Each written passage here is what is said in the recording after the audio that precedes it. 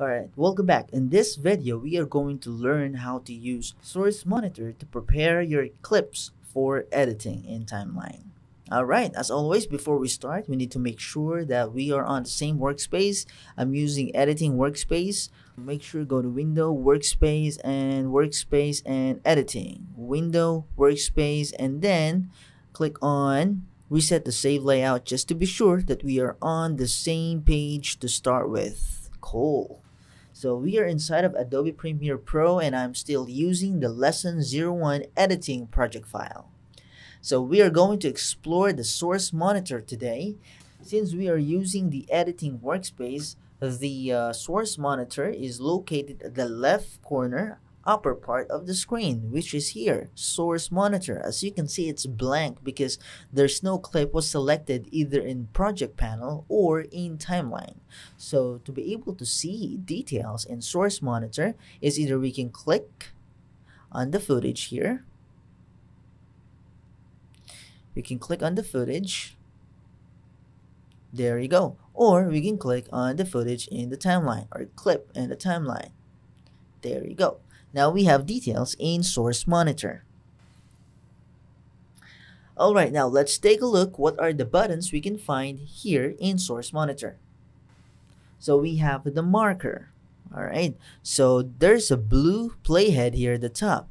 Say for example you want this specific clip. Alright, and you want to mark this just to be sure that it's highlighted in that clip. You click on the marker. Boom, there's a marker here. Or there's a shortcut with that. Okay, let's Control Z, Command Z, and then if you want shortcut, you can use the letter M. Boom, there's the marker here. All right, and you can also move this marker if you want. You can play the playhead, you can move the playhead, and you can also move the marker. Cool. The next button that we will explore would be the mark in and mark out.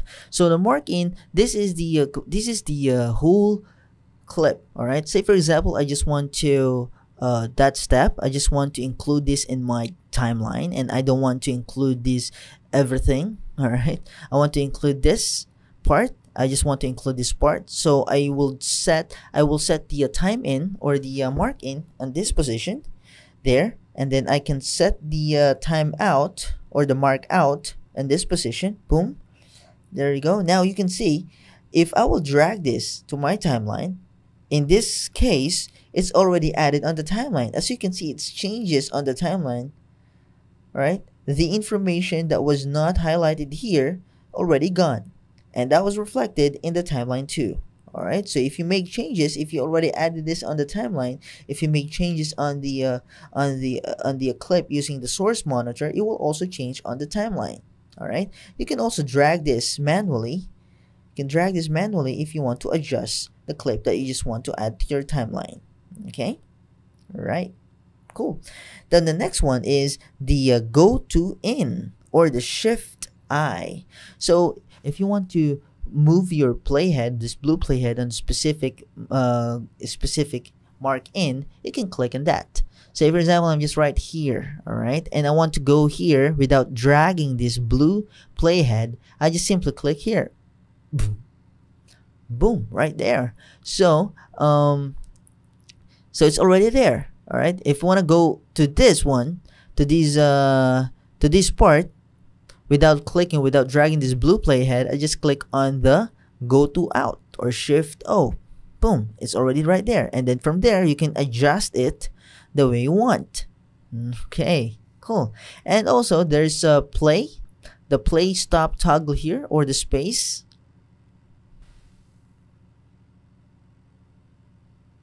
All right, you can't see it because it's kind of larger. So if you want to adjust it, you can drag this little scroll at the bottom so that you can see it here. You can drag it here, and then you can just drag this little icon to make it larger or to make it smaller. All right, it's up to you. Okay, cool. So space, bam. All right, let's take a look. What is this? The step back one frame. So if you just want to step back one frame, click on this. All right, it's going backward just one frame exactly, just to be specific. And if you want to go forward, you can do this too. forward one frame. There you go. All right, cool. Now this one, what is this? This is insert. All right. So as you can see, we can prepare our clips in the source monitor before we can add it to the timeline, right? All right, so let's try to use this insert. Say for example, I want to insert footage here. All right, let's go here, the girl. And we want to import this foot on the girl. All right, we can click on the insert. If you click on this, boom, it's inserted the clip that we just selected. It's inserted in the middle of the girl. So as you can see, the girl and the foot and then the girl again. So you just inserted it, this footage inserted on the girl. Now, or this footage inserted on that clip. Okay, now let's Command Z. All right, now let's try to go here, override.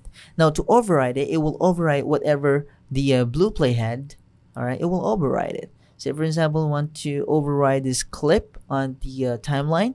We just click on this, override, boom, it's overrided. So it override the video. It did not insert, it just overrided. So the clip of the girl was erased because it was overrided at the top of this girl. All right, so that's how you use it. So let's Command Z to undo it. Just to give you a really good example for that, I'm gonna click on the timeline. I'm gonna click on V2. I'm gonna click on V1. All right, let's see what's gonna happen if we're gonna do this one. All right, so let's say I'm gonna add this. All right, I highlighted this V1, and then I'm gonna add this. I'm gonna override it. Boom. So as you can see, it put it at the top, right? Because I just highlighted this V1. So it put it at the top. If I highlighted this, it's gonna, if I add this video, it's gonna put here on this level of the timeline. All right, so V1, V2, that's why it's important. Okay, cool. So Command Z again.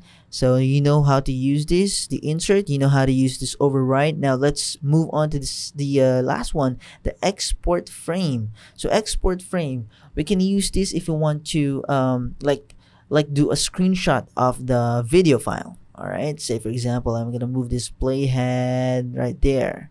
Okay, I want to have a copy of this video as a picture. So to do that, we're gonna export a frame, just a single frame, and that's what it is. So export a frame. So we click on that, it will ask for the name. All right, so like a picture, walking picture, but right now it's on the format of PNG. So these formats are for photo format: JPEG, Open, EXR, PNG, and so on and so forth. So normally JPEG and PNG is the most common photo format. So I can choose JPEG for smaller quality, a smaller size. And then once we click on OK, now this one, I got a copy of this as a photo. So if you go to Finder and we go to our export folder, I got here. This one is a photo now. As you can see, this is a photo now. That's why. All right. So I exported the video file and I exported it as a photo. All right. Let's close it. Okay. Now there's a bunch of buttons inside of the source monitor, but typically these are the common buttons that you could use. Now, if you want to see more of the buttons, you just click on the plus sign and then you will see everything, all of the buttons available. All right. So we have the loop playback, we have insert, override, save margins, export frame, closed caption display, toggle proxies, toggle VR video display, and we have toggle multi-camera view. Okay, we'll try to talk these buttons on the later part of our course. All right. So let's cancel that. But if you want to add this, you can just drag and drop it to the to this toolbar. All right, if you want to add those buttons in here. All right, so click cancel for that, and now that's your source monitor. Let's see if I call. All right, and before you leave, make sure that you click on file or save your video or save your project file. All right, so you make sure you're not gonna lose any changes that you made, or Command S to have a shortcut. But from my end, make some changes here, so I'm gonna Command C. Alright, and that's how you use your source monitor to prepare your clip for editing. Thank you so much for watching and see you in the next video.